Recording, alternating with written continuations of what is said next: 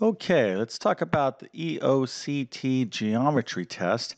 And what that stands for is the Georgia End of Test Program. So, if you're a high school student in Georgia, which I assume you are, you should be familiar with these EOCT or End of Course Test in various subjects. So, other states have other type of programs that are similar to this. It's just the EOCT is the one you have to take or deal with as a high school student in the state of Georgia. So if you're watching this video, I assume you are in fact finishing up a geometry course in Georgia, so that's excellent.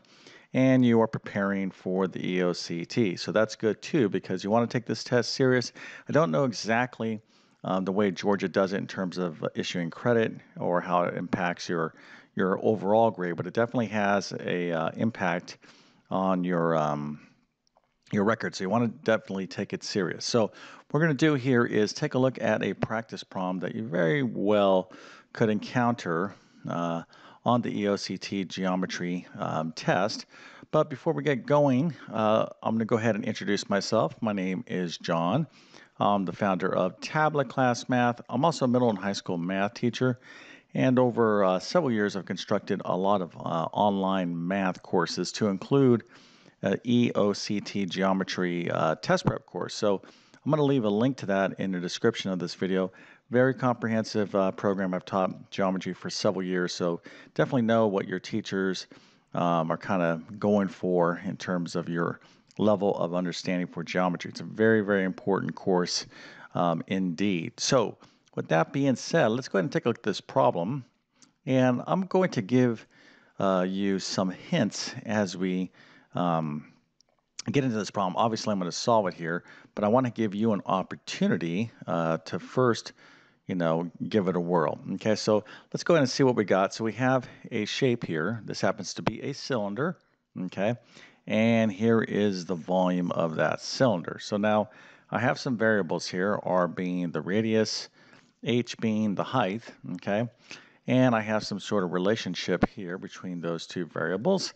So I'd like you to go ahead and tell me what R and H are. Okay, so I want to know the radius and the height of this particular cylinder. So you got your given information, and if you think you know how to do it, go ahead and pause the video and do so.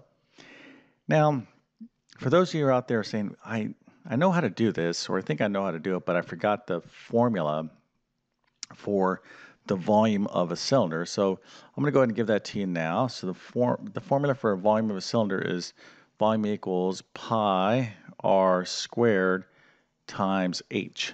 Okay, so that's the volume formula for the volume of a cylinder. So you're going to need that in order to solve this. So anyways, hopefully with that hint, you can go ahead and actually solve the problem. Okay, so now I'm actually going to go ahead and solve it. So if you want to pause the video, keep working on it without seeing, how I do it, that's fine as well. But let's get into it and solve this thing. All right, so we know that the volume equals pi r squared times h, r being the radius and h being the height of the cylinder. But we're given the volume, and it's 81 pi inches cubed. So remember, volume is always going to come in units cubed, all right, versus area, which is units squared. Okay, then of course, like distance or length is just basic units. So when we're talking about units of measure, be very careful when you calculate area or volume that you put in the correct units of measure.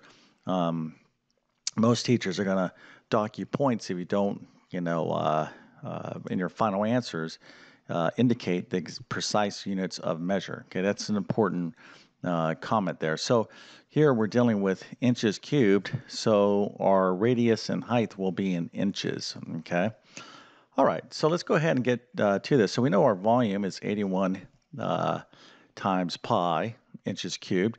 So I'm going to go ahead and substitute this V here for the 81 pi. So let's go and do that now. So 81 pi is our volume. And I have pi on this side of the equation. But now I'm going to have to work on this r squared and this h. So I'm kind of, my formula here, or my relationship is saying my height is 3 times my radius. Okay, so in other words, this is 1, 2, 3. So my height is 3 times whatever the radius is going to be. Okay, so I want to substitute this 3r for this h. So I have an equation in one variable. So we'll have r squared here, but for my height, instead of using h, I'm going to use 3r. Okay, so with that being set up, hopefully, you understand this. Now this is just basic algebra, okay, stuff that you should have, hopefully mastered in your previous year. So if you understand this, I would say go ahead and pause the video if you haven't already done this, okay, and see if you can solve for r, okay. So let's go ahead and do this now. So this would be 81 pi equals pi. R squared times 3 times r is going to be 3 times r cubed. Okay. Now I wouldn't want to write it precisely like this. A better way of writing it would be 81 pi equals 3 pi r cubed.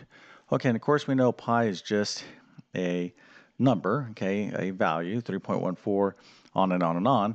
But it doesn't make a difference because now I could just divide both sides of this equation by 3 pi.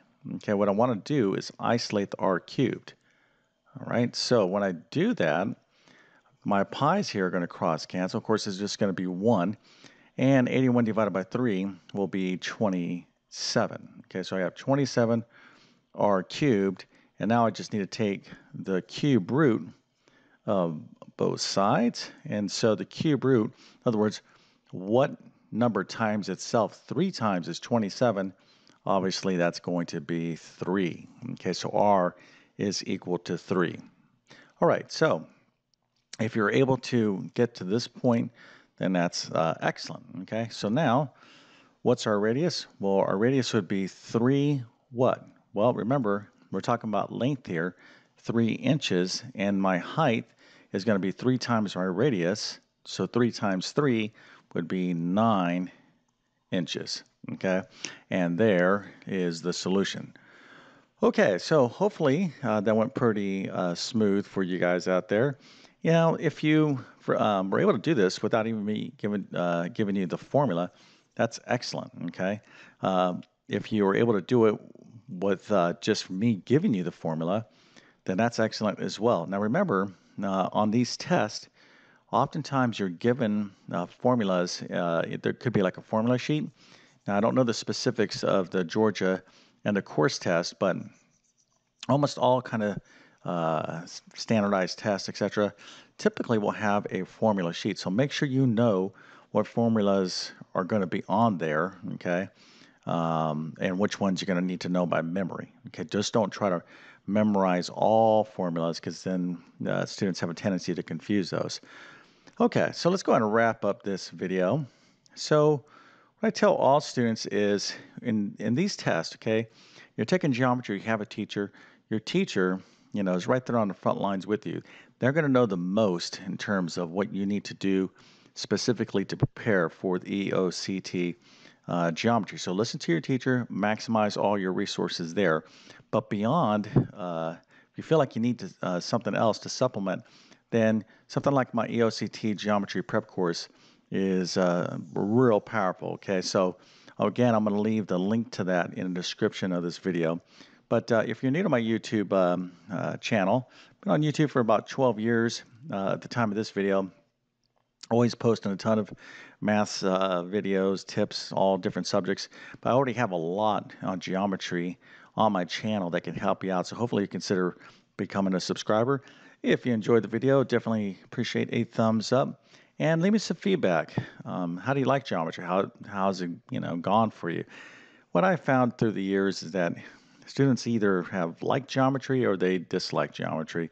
And one of the parts of geometry that students kind of, generally don't like too much is the proofs. Okay, so if you had to do proofs, dealing, trying to prove things and whatnot, and you didn't like that, well, guess what? 99% of geometry students are kind of in that same realm because it is kind of, you're learning about logic and postulates, theorems, and how to apply all these things. So, yeah, geometry is one of those, courses that a lot of the stuff you learn is going to be new, but it's extremely important, not only in your course in the EOCT test, okay, but in the future, okay. So for things like the standardized tests like the SAT or ACT or other entrance exams or placement tests, you're going to have to know geometry. So don't get rid of your notes and, study hard and don't forget what you learned. Let's just say that much. But with that being said, I definitely wish you all the best on the EOCT geometry exam. And I wish you, furthermore, all the best in your high school career and your goals. So thank you for your time and have a great day.